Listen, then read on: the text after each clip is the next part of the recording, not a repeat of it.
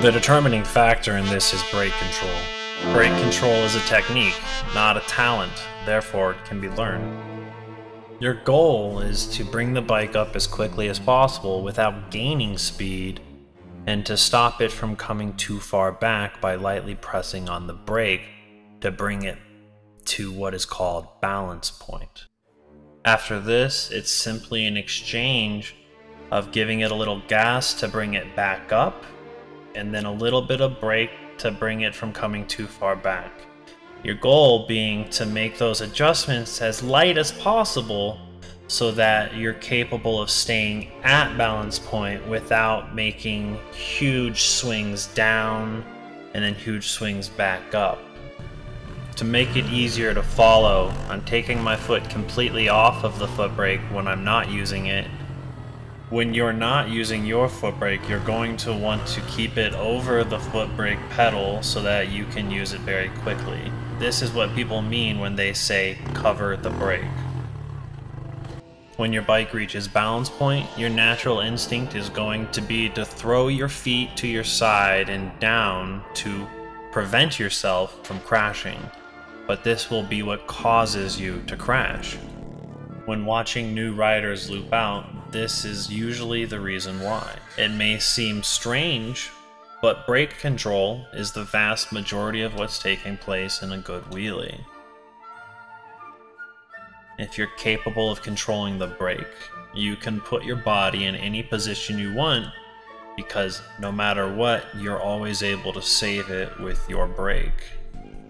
This is an example of a rider who had brake control, but unfortunately he missed the brake when he went to switch from handbrake to foot brake. The most important thing is learning to keep your foot or your hand on the respective brakes and to use them. You want to give it gas, dump the clutch, and start braking when it gets to this point, but not before. Then you're just going to be doing an exchange of a little bit of gas and a little bit of brake. Ideally, you won't be on the brake and the gas at the same time. It'll be one or the other. If the bike comes down or forward, you're going to give it a little bit of gas to bring it back up past balance point, and then you'll use the brake to lightly guide it back to balance point.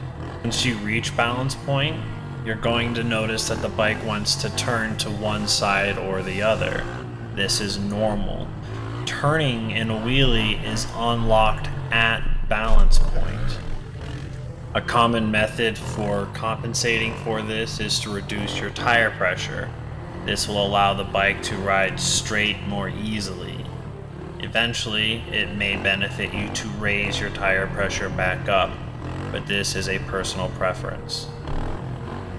The easiest way of diagnosing the reason for your fall, if you were to fall in a wheelie attempt, is as follows.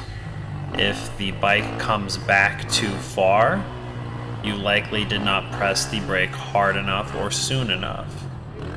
If the bike mousetraps and lands too hard on its front wheel, you pressed the brake too hard. This is, of course, an oversimplification. There is a lot of nuance to what can go wrong in a wheelie, but this video is specifically about brake control. The way that I teach brake control initially is by having new riders pop the front wheel up and immediately smash it back down with the brake. Even if it only came up 1 inch, that's a success. Your goal is to bring it up a little bit higher each time, and every time bringing it down with the brake. By the time you hit balance point, it should hopefully be a natural motion for you to press on the brake when you get up. But that is brake control in a nutshell. All that's left to do now is to go out and try it over and over and over, because seat time is the only thing that's going to teach you brake control. I could make videos all day, every day, and unless you go out and ride, you're never going to learn it.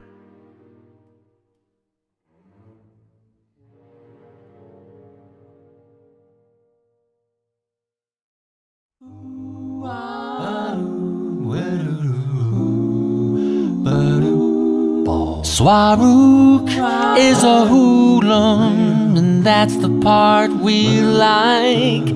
So don't forget to subscribe.